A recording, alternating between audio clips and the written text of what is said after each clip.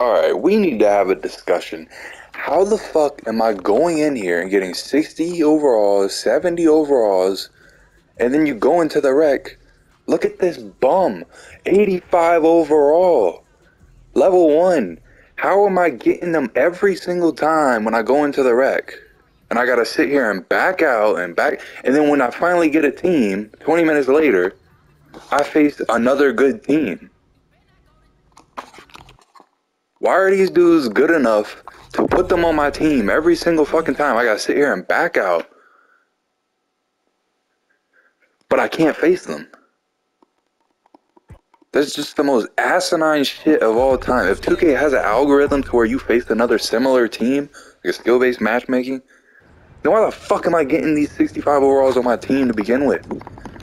So I'm good enough to play with them, but I'm not, well, not good enough, but it's okay for me to play with them, but it's not okay for me to face them? The fuck is going on? Look, that's like 3 times in a row now.